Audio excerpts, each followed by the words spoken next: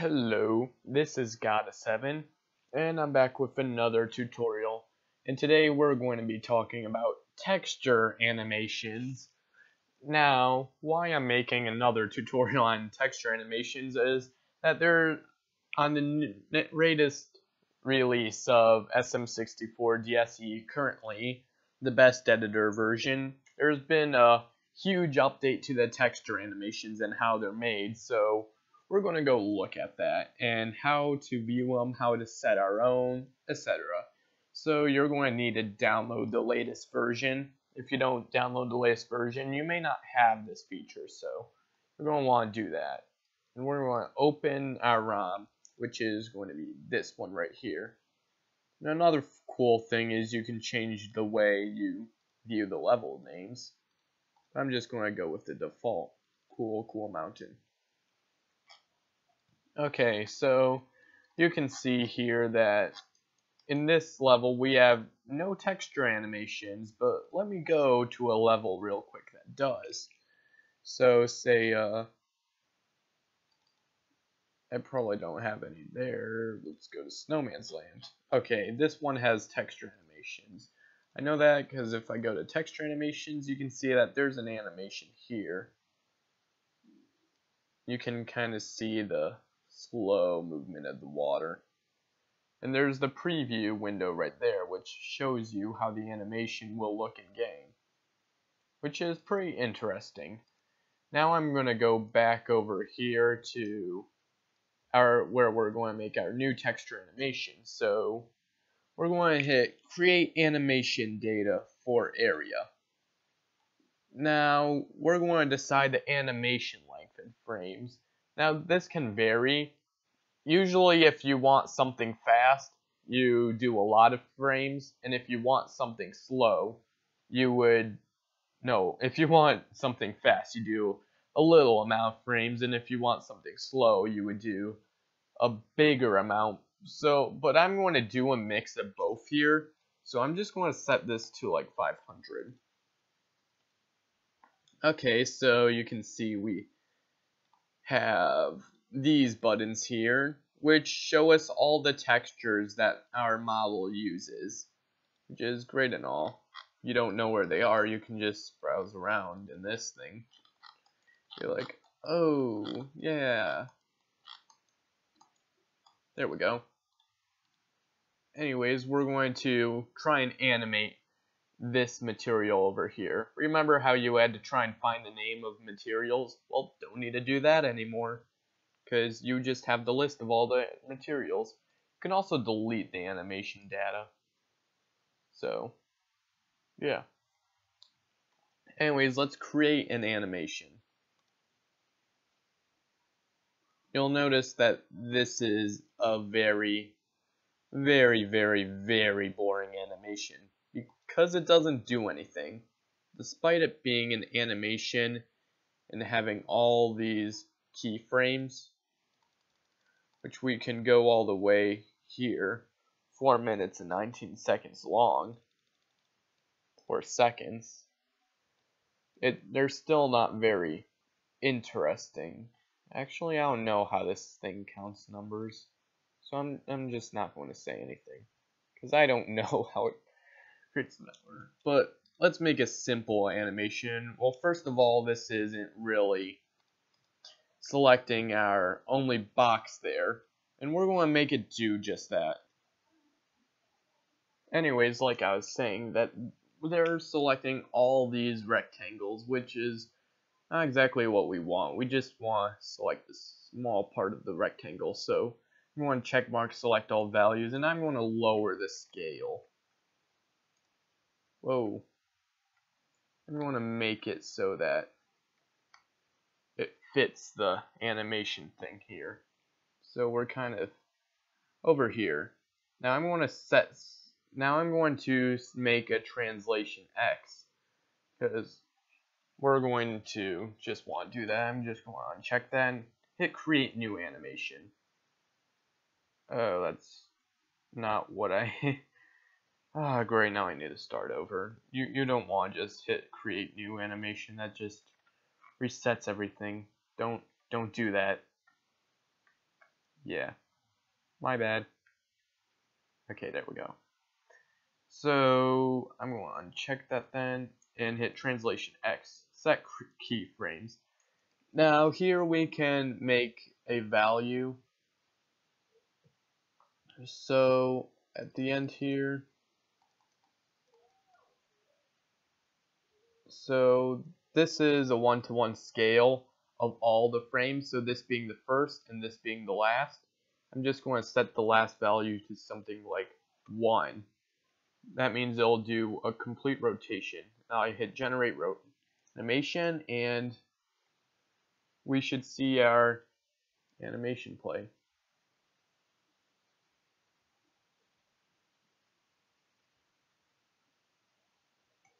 Alright, I'm going to X out of it, hit save, then X out of it. Now when I hit the 3D model and hit area 0, I should start seeing a texture animation. Although you may notice that's kind of zoomed in. That's because of the scale. And if I always want to change that, I can go back into texture animations and edit and modify the scale. I can make it have the original 1 scale and hit save, and I can view the animation.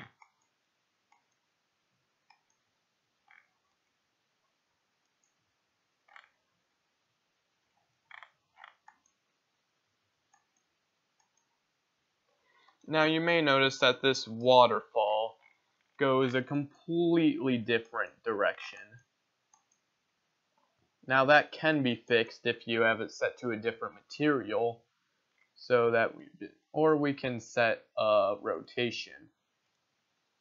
So I'm going to set a rotation here. I'm just going to deselect that just in case anything get out of the way.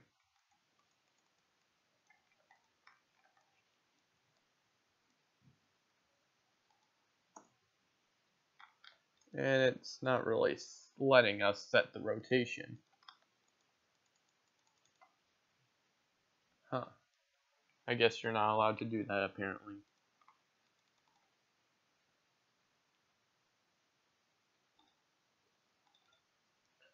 Anyways, let me try translation Y. We can always do a translation Y instead of an X for this lava.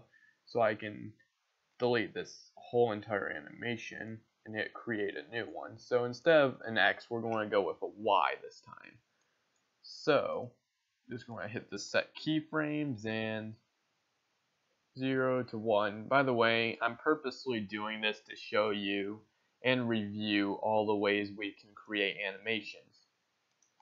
Now instead, it goes down. Of course, you can make it go positive or -1 or whatever. And now you can see that we kind of get the opposite effect here. We get the waterfall going down, and we get this going down. You see the lava slowly moving. Now, why I always set the last frame to 1 is because if it were set to like a part of the value, the animation would kind of skip. And now let's just try and do this water real quick. Since this is going to be, since that goes 1 and we want the water to be fast, we'll set it to something like 2. It's going to be this one. So create new animation. I'll just do a quick one here. Instead of making it go from right to left, I'm going to make it go from left to right. So I'm going to hit set keyframes, and I'm just going to set the last one to 2 or 3 almost. I'm going to make it go triple the speed. Hit generate animation. Oh, I hit 3 and not -3. So let me just do that again. Yep, I know. Create animation. Value, -3, generate. And now we should have our animation.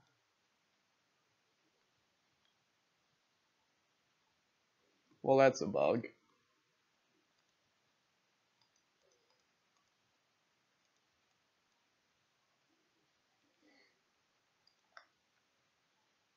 I'm not sure exactly what the scaling does,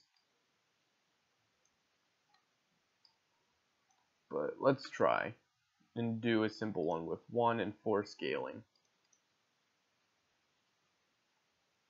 Oh, it seems to make it faster or slower, which is exactly what we want. So that's good. We can make our animation faster or slower. Let's just hit save and see how it looks. Oh, and look, we have it going the direction we want. Of course, the editor may lag the texture animations, but they happen. Anyways, let's just look at how it looks in game and see if it works.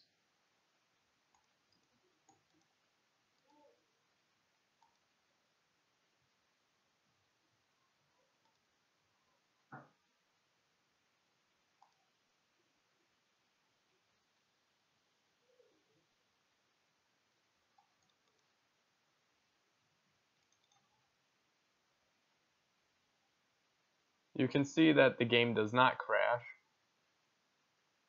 and you can see that it's also going the opposite way in the editor, because it should actually be going that way. You can see it move pretty quickly, like we said to do. You can have it scale too, and do a bunch of things with the X and Y. You can't just have it's not that you can just have an X translation or a Y translation. You could have both. You can see the lava slowly moving, like ever so slowly. Now going back, here you can see the ice water moving very fast.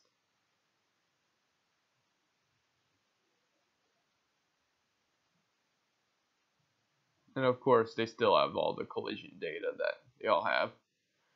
And just to show you some things, you can actually set the texture animation of each keyframe manually.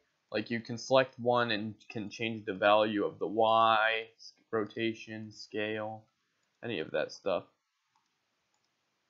But just for the sake of this tutorial, I'm going to show you that you can also change the value of the Y as well. This time I'm going to hit the value of 2, scaling of 2, and hit generate animation.